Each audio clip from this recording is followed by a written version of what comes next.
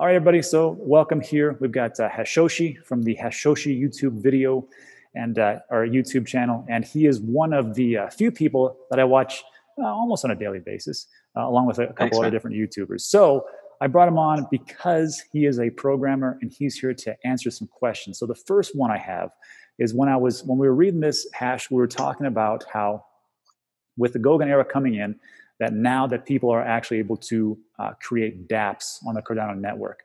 First of all, have you done anything with the Cardano network, and how easy is it to actually build a dApp on Cardano as opposed to whatever else you might have done in the past?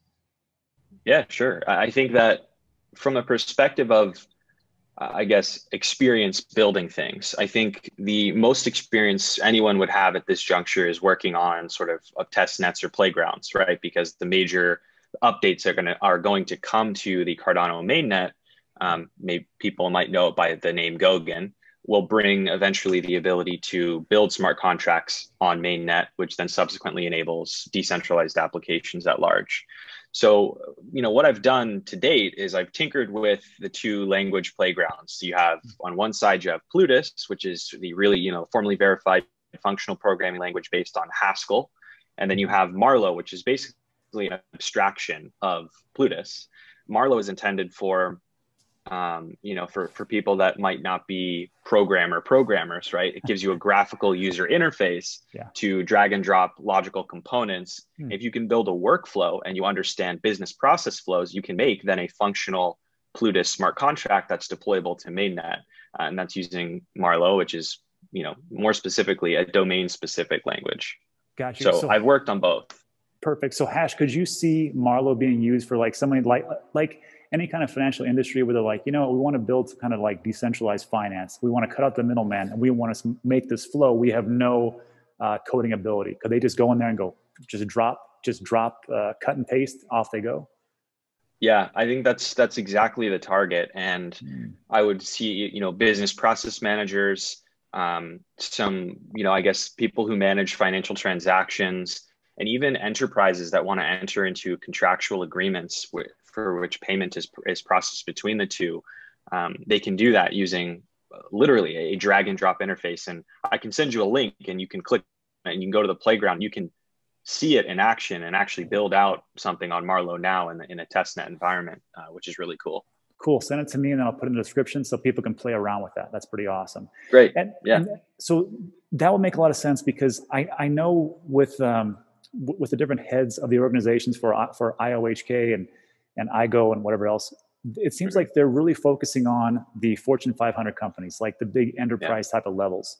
So I can now I can put the pieces together about why they want to do it like that, because not everybody has developers and they kind of make it like that. Got you. So talk to me real quick about the fees, because I mean, to transfer everything on Ethereum is crazy, ridiculous right now, even NFTs and things like that. How can this drop the fees to where these Fortune 500 companies can be like, you know what, we don't know what's going on over there, but we like what we see here. Let's go this route. Yeah. And so I talked about this recently on one of my videos where there are a lot of people now calling for no fees, right? Let's just eliminate fees from blockchains. It's a barrier to entry. I vehemently disagree with that idea because fees are very important in terms of the security model for most decentralized networks to be what they are. And first and foremost, it prevents people from, malicious actors from just sending thousands and thousands or millions of empty transactions to the network to DDoS it, right? To denial of service attack it. Right. So when we move past the no fee idea, really the biggest thing that drives fees in most of these types of networks is laws of supply and demand. There's a limited amount of block space. There's a limited amount of processing power and storage space. Those are the big three. And the miners or the block makers, they have to process smart contract transactions and then they have to store the data if there's state changing information, et cetera. That's the main driver for fees. And Ethereum, the reason why the fees are so high is because of supply and demand. There's just not enough space in blocks and enough room in blocks to process enough transactions. So that's where we're at now. And did you have something to add? Sorry. No, it wasn't about that. It was about, so talk to us about real quick about block space, Ethereum versus Cardano, because, Ethereum was created what, 2014, 15? 15, yeah. Yeah, and then from so we talk about the second generation blockchain. Now we're looking at Cardano with the third generation. So how does that blockchain size differentiate? So now we can have those fees not so much because, like you said, there is supply and demand. We have more of a supply over here. Yeah, I think it's just architectural decisions that were made in the development of Cardano, right? Understanding that when Cardano really kicked off, and let's say, ages ago, right? It's been a long time since Cardano started building. They were taking lessons learned from Ethereum back then and have continued to do so.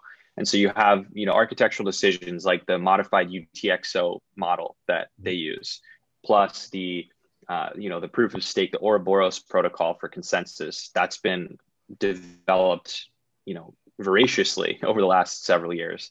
And so those are some of the things that help with scalability, right? You can process transactions faster. You don't just have one parameter to pull on, which is just block size. So that it's part of the mix is how fast transactions can be validated securely. Gotcha. Okay, so first of all, Hash, thanks. I appreciate you coming on. So lastly, I'm gonna ask you like just a bigger type of question. Where do you see Cardano and Ethereum at the end of this bull run? Let's say the end of this year, 2021, as far as market cap. Where do you see it in the next 5 years? Interesting. I think if you look at Cardano and what they have planned, right? The master plan, quote unquote, starts to come together this year with Goguen and then subsequently Basho and Voltaire, some of the governance stuff that's coming. I have a feeling likely what that will mean is that Cardano's market cap will at least double this year, in my mind, at least, if not more.